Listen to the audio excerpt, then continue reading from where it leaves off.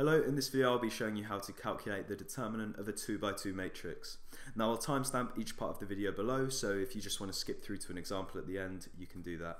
If this video is useful, then please do like and subscribe and go over to my channel for tons more maths tutorials.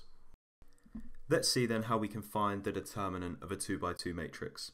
So given a 2x2 matrix A here, the determinant, which can be written in these three different ways, is equal to AD subtract BC. So the product of the leading diagonals subtract the other one. Okay, so it's pretty simple to calculate.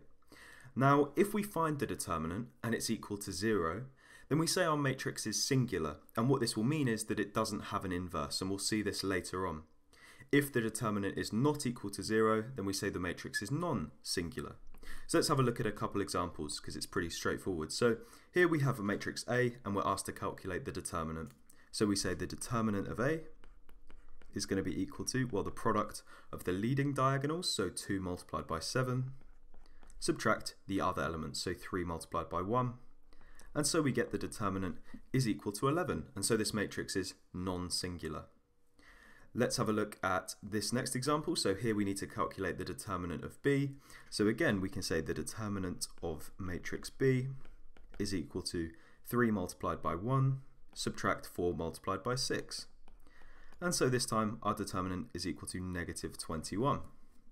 Let's have a look at one final example where it says given matrix M is singular, find A. So we can see matrix M is equal to this thing here. So let's find the determinant. So the determinant of M is going to be equal to, well, A multiplied by 4, subtract 2 multiplied by 6. Now remember what it means for a matrix to be singular. It means its determinant is equal to 0. So we can say if M is singular, then we can say the determinant of M, or we could even write it like this, the determinant of M is equal to 0, and so therefore 4A subtract 12 is equal to 0. So let's solve this. Let's add 12 to both sides and we get 4A is equal to 12. Dividing both sides by 4, we get A is equal to 3. So that's it for this video. Hopefully it was useful. If it was, please do like and subscribe and go over to my channel for tons more maths tutorials.